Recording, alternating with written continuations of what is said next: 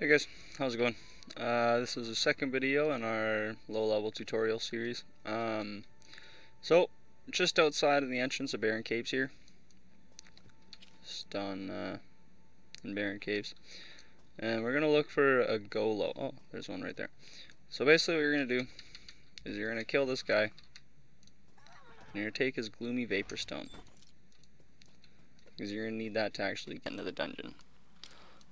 Now hop on your mount here. If you don't have a mount, obviously you can run as well, but it's going to take you a bit of time. So, we're going to run back to Logar with our Gloomy Vapor Stone.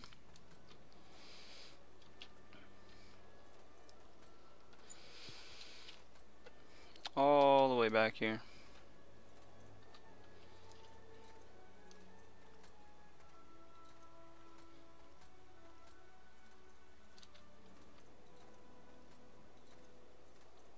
Pretty straightforward. Look for the windmill.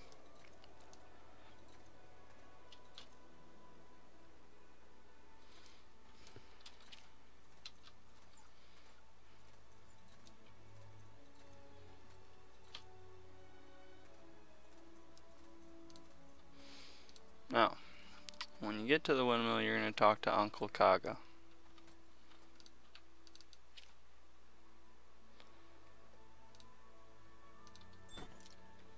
So you're going to create the Vapor Stone.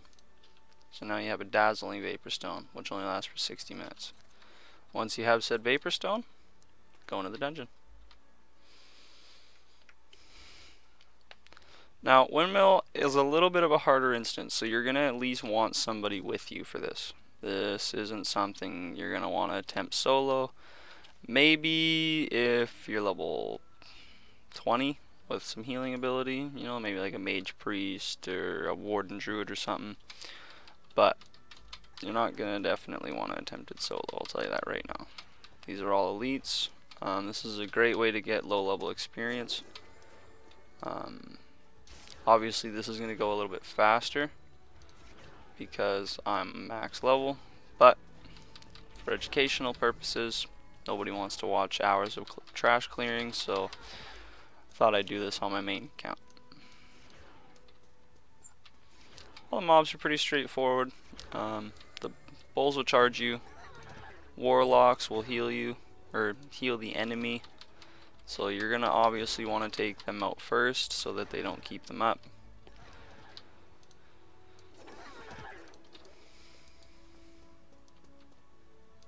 The warlocks will heal.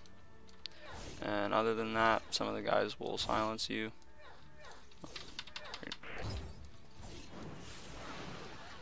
You're going to want to kill the lizard first. If you kill the lizard first, he won't spawn again.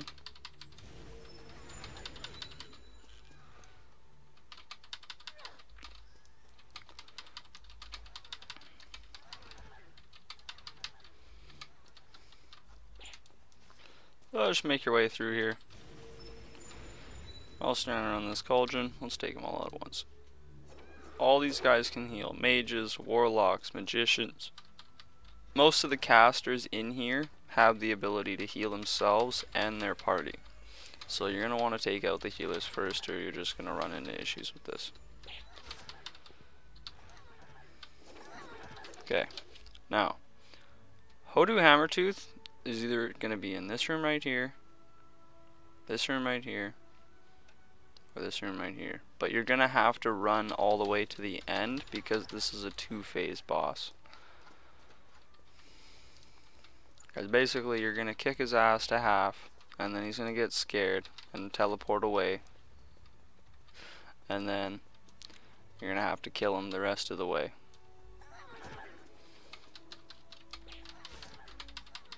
Now, with this boss, it is a DPS check. If you don't down him fast enough, he will one-shot you and your party. So DPS is definitely a factor in this. Nothing too crazy like kill him in 20 seconds, but you're definitely going to want to have some speed to it.